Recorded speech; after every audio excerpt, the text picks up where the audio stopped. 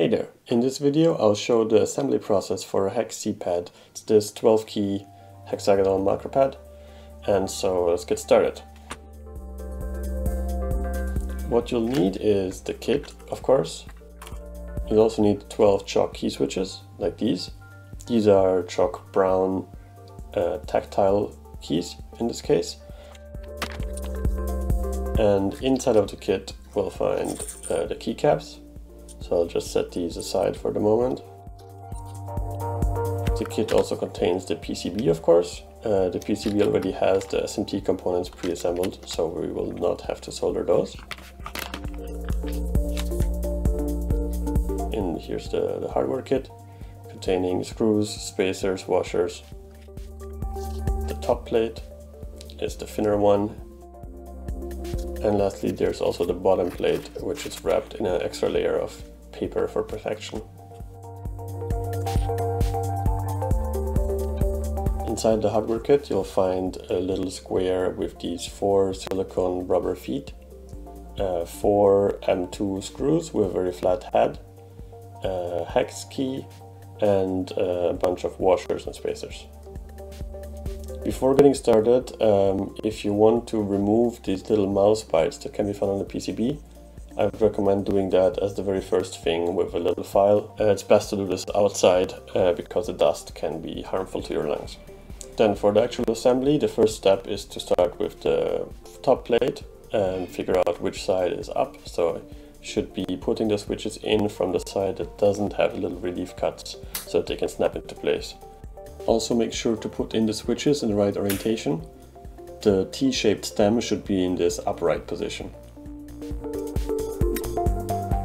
It can be quite hard to push the switches into place, but I found that also depends on the switches themselves. So for example, the brown keys that I have here, I found that they're pretty hard to press into place, while the white switches that I've used, for example, have gone in very easily. The next step is to add the screws. So just drop in the 4 screws from the top. Once the screws are in place, you'll want to use some tape to tape over the tops of them to hold them in place, because in the very next step we're going to flip this over and we want to have them in place and not fall out the bottom. I'm using this Kapton tape here, which I like to use because it doesn't leave any residue at all, but if you use something else that should also be fine. In the worst case, you might want to wash the top of the metal plate after with some alcohol. Once the plate is flipped over, add a washer on each of the 4 screws. This can be a little bit finicky.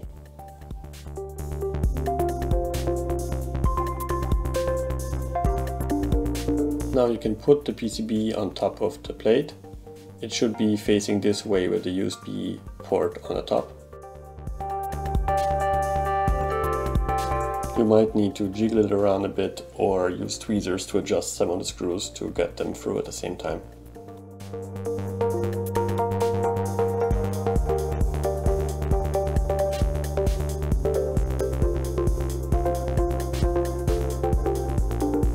And once it's in place, you can just check by eye that each of the little solder pads for each of the little keys has a leg poking through it.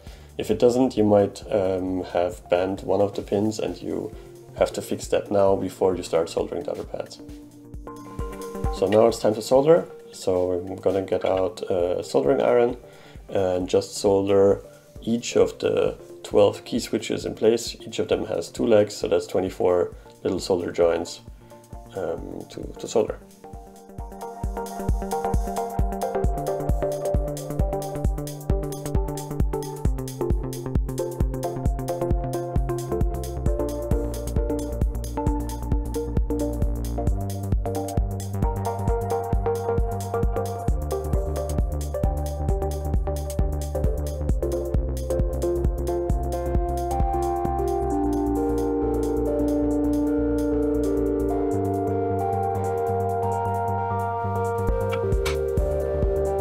Depending on the solder that you've used, you might want to clean the PCB of any flux residue. So here I'm using just some paper towels and isopropanol alcohol to just wipe off any flux residue from the board.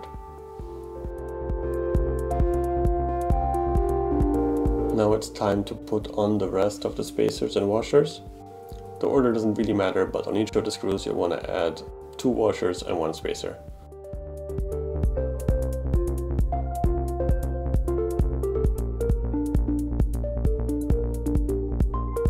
With that done, you can take the bottom plate, turn it around so that the USB cutout is facing the circuit board and so that you can see the engravings on the bottom, and just place it on top of the screws. So you should be able to feel when the screws line up with the holes, and then you can take everything and flip it back around.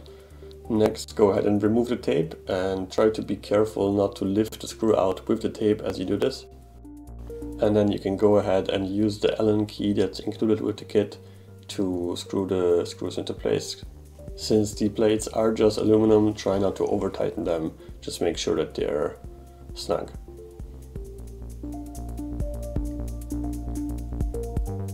And if you do accidentally remove a screw like I do here, probably it's possible to just drop it back in like I managed here, and if it doesn't quite line up, you could use some tweezers maybe to get the washers back into place and make sure that the screw just passes straight through all of the different layers of spacers.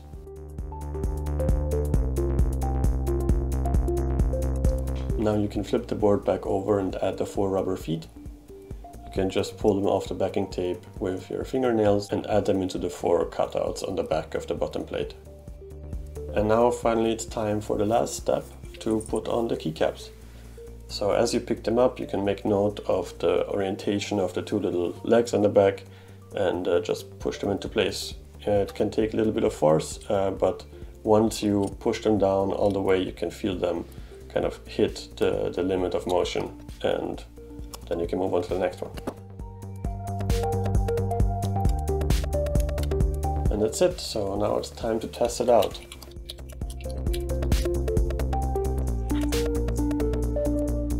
And as soon as you plug it in, it should go into the test animation. Looks better with the lights off. And in the default config, these top 2 keys are used for cycling through the RGB patterns, so you can try out the lighting right away.